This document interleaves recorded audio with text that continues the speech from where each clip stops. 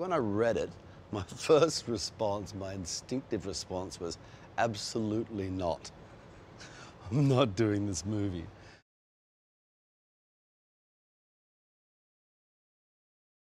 I heard that come out of my mouth and I was like, since when did I stop doing that?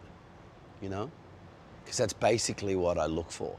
I look for the challenges that I don't think I can accomplish, you know, the beautiful minds or the master and commanders or whatever, you know, with the violin.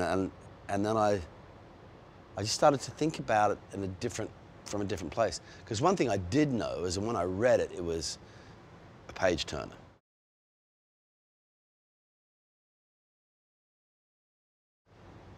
How it connects to where we are right now, where we are in terms of a seeming inability of people from different perspectives to have a polite conversation with each other.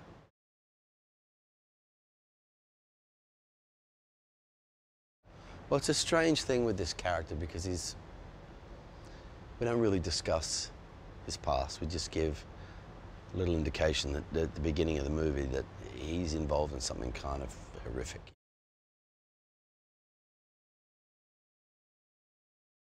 She just yells at the wrong dude on the wrong day, you know? And he doesn't care about the consequences because he's already crossed the line. He's no longer capable of any level of humanity. He's stepped away from that.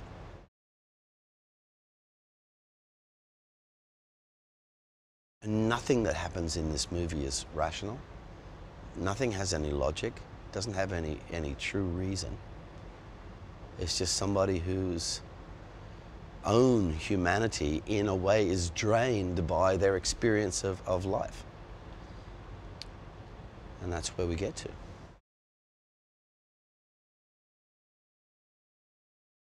He's looking for some kind of balance, some kind of indicator from other people that he's not invisible, that he has some kind of worth.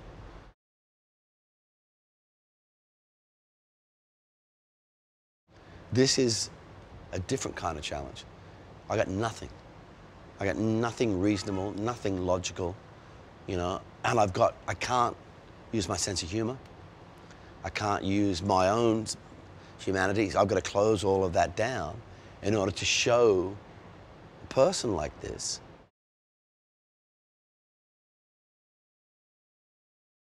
And it just felt like the most unlikely thing that I should be doing. So that's why I did it.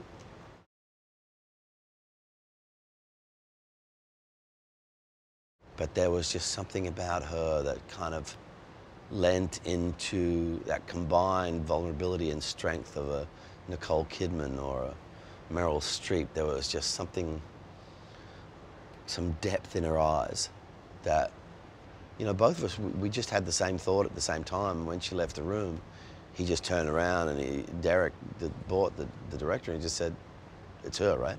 And I agreed with him.